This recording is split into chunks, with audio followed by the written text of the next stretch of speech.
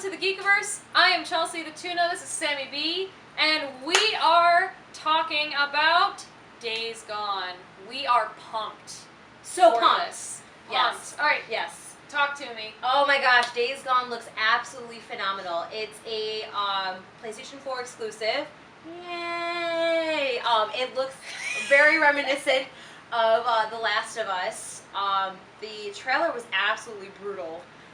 It just shows this guy, I think his name is Deacon.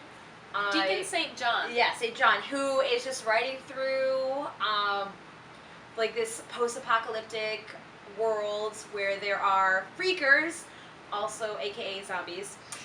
Let's call them what they are. Yeah, they're zombies, let's be real. Everyone's trying to jazz up their names. But they're a little It's more zombies. humanized. Yes, and they evolve, which is really creepy, which also is reminiscent of Left 4 Dead.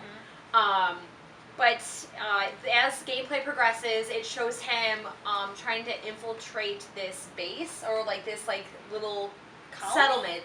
Yeah, little settlement, and it's just, yet again I'm going to use this word, brutal, where he sets a trap. The guy gets his leg caught in it, and he's screaming, and he knows that this will alert the zombies to that location.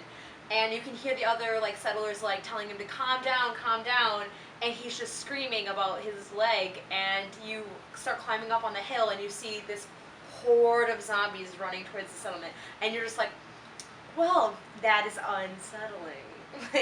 Well, then they pour in and just take everybody out. Yep. They shoot the guy who had his leg in a bear trap to make him stop, and then that kind of alerts the zombies to their presence. And as you're controlling, the player's controlling Deacon to get into the settlement because you're trying to rescue your friend, he also blows up a fence, and it just lets all the zombies just pour in, and they just take out everyone. And I'm just like, wow. It's intense. Yes, it's intense. Absolutely intense.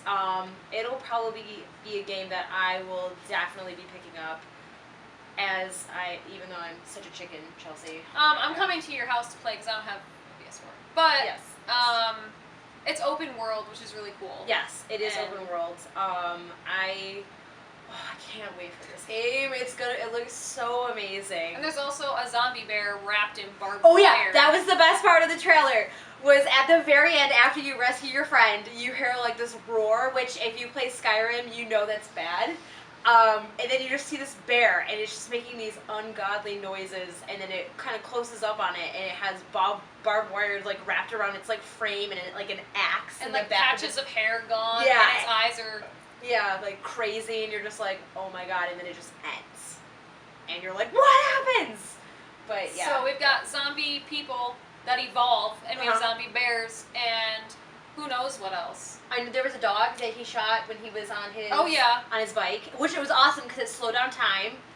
Yep. But yeah, this game. Oh, I feel like this may be a contender for Game of the Year. Yeah, and did we have a release date for sure on that, or is it kind of unrevealed? I don't think it was revealed. I think it's just still in the works at this point. Dang it. Yeah. Well, you heard it here at the Geekiverse from Sammy B and me, the Tuna. Thank you guys so much for watching, and comment below what you think about this game. We will talk to you later.